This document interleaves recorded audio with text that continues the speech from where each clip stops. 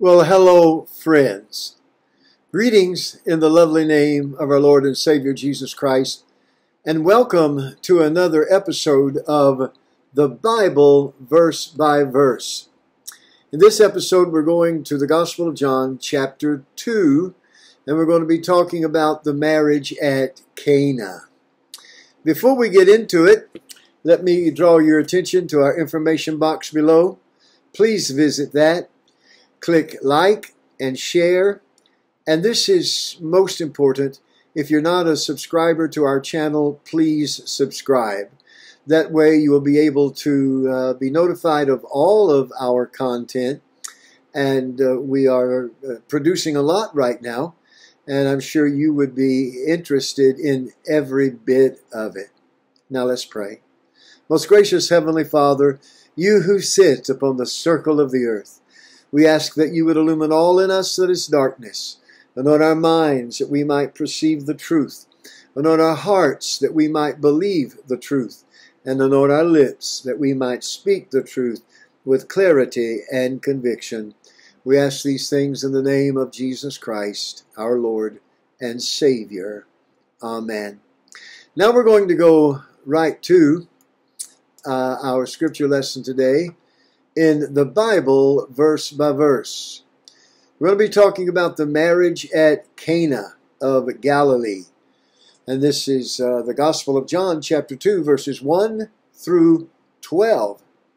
Don't know how much we'll get to in this episode, but we will push forward at this time. And the Bible says, "And the third day there was a marriage in Cana of Galilee, and the mother of Jesus was there. And both Jesus was called and his disciples to the marriage. And when they wanted wine, the mother of Jesus saith unto him, They have no wine. Jesus saith unto her, Woman, what have I to do with thee? Mine hour is not yet come. His mother saith unto the servants, Whatsoever he saith unto you, do it. And there were set 6 water pots of stone, after the manner of the purifying of the Jews, containing 2 or 3 firkins apiece. Jesus saith unto them, Fill the water pots with water. And they filled them up to the brim. And he saith unto them, Draw out now, and bear to the governor of the feast. And they bare it. When the ruler of the feast had tasted the water that was made wine, he knew not whence it was, but the servants which drew the water knew. The governor of the feast called the bridegroom, and saith unto him, Every man at the beginning does set forth good wine, and when men have well drunk, then that which is worse. But thou hast kept the good wine until now. This beginning of miracles did Jesus in Cana of Galilee, and manifested forth his glory, and his disciples believed on him." Now we have prayed and we've read our scripture text. Then let's go right to it. First, I want to make mention just of these first 11 verses just in general. I want to comment on the term the sign. The Greek is semeon, and it's Strong's Greek number 4592. Now the word used by the evangelist for miracle is sign. The sign of water changed into wine shows Jesus as the fulfillment of Jewish purification or ceremonial cleansing. Namely, the wine equals blood. 6 water pots being symbolic of man, because 6 is the biblical number of man. And also the statement from these first 11 verses, this beginning of signs. This is in verse 11. Now there are 7 miracles of Jesus chosen by the evangelist, which he calls signs for their teaching value. That's why he uses the word sign, because each one of these miracles the evangelist uses as a backdrop of some teaching. Each sign has been carefully chosen to guide the reader of this gospel along the path of discovery to the person of Jesus of Nazareth, the Son of God. These particular signs serve a specific didactic purpose. Now, the first sign, and I'm going to just introduce these miracles. There were 7 of them. And Jesus did many more miracles, but John chose these 7 for a particular reason. The first sign that he chose is the transformation of water into wine, which we're looking at here. And this presages the replacement of the ceremonial washing of the Jews with the sanctifying properties of the blood and the Spirit of Jesus that is present in the new covenant. The second sign was the healing of the nobleman's son in chapter 4, verses 46 through 54. And this nobleman was healed by the word of Jesus from a distance, which demonstrates Jesus as the word of life. Thirdly, the third sign, the miracle of the paralytic at the pool of Bethesda in chapter 5. Now, this draws the reader's attention to the words of Jesus and compares them to the healing waters of the pool. And this sign is given to us in chapter 5, verses 1 through 9. The fourth sign, the feeding of the 5,000 with 5 loaves and 2 fish, recalls the feeding of Israel in the wilderness with the manna and looks forward to the Eucharistic ministry of the Lord's church.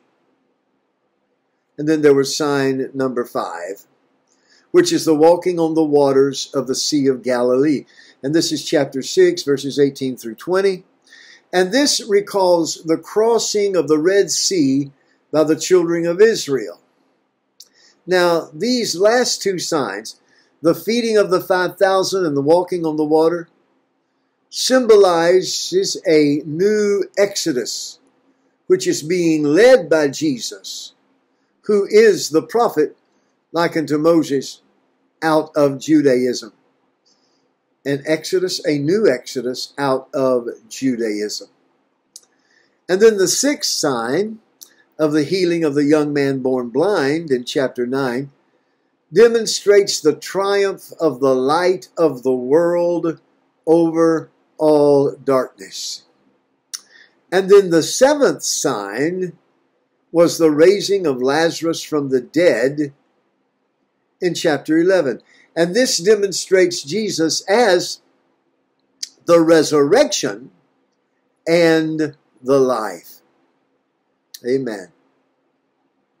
Now, in recording the events of the marriage at Cana, let's come back now to our present sign, the first sign.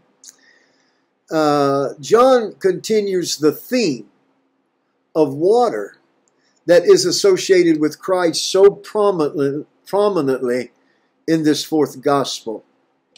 Here, and in chapter 3, verses 3 through 5, and then in chapter 4, verses 4 through 26, then in chapter 5, verses 1 through 9, and chapter 6, verses 16 through 29, and chapter 7, verses 37 through 39, and chapter 9, verses 1 through 7, chapter 13, verses 4 through 17, and chapter 19, verses 31 through 37, and then lastly, the entire 21st chapter. There are 10 events associated with water in the fourth gospel. Now, that's 10 if the mentioning of John's water baptism in chapter 1 is not counted. This is just water in the ministry of Jesus. Now, 10 is the biblical number of works of redemption. We may then indeed call this the Johannine River of the water of life. Now the Bible says, in verse 1, You know, I want to really cover verse 1 through verse 11 in one setting, and we're already 10 minutes into this episode. So I'm going to stop right here. And then when we come back, I've introduced this set of this passage.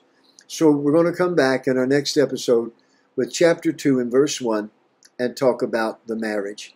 Friends, let me draw your attention to our information box below. And there in our information box below, I want to ask you to consider our giving information. And perhaps you could come along beside us with a reoccurring gift each month to help Disciples of the Way to continue to produce content at the quality and at the level that we are here producing it. And we fully believe that this is teaching that you just will not find hardly on the internet at all. And as far as your churches are concerned, you can almost forget it. Because most church pastors and teachers, their mission, and I'm not faulting them for it, but their mission is community. And they are focused on fellowship, community, meeting the physical needs of the people as well as the spiritual. But very little teaching of the Word of God goes on in churches today. But here, on Disciples of the Way, on the Bible verse by verse, we know that you're getting solid biblical teaching. Plus the plethora of all the other productions that we do. We are worthy of your consideration to be a partner with us in this noble cause. The Lord bless you until we're together again. Oh, and one other thing. In the lower right-hand corner is our ministry emblem. If you'll hover your cursor over that, a little banner window will come up where you can subscribe. Please subscribe to this channel. God bless you. And it's my prayer that the Lord sanctify you wholly in your mind, in your body, and also in your spirit. And until we are together again, beloved, Godspeed.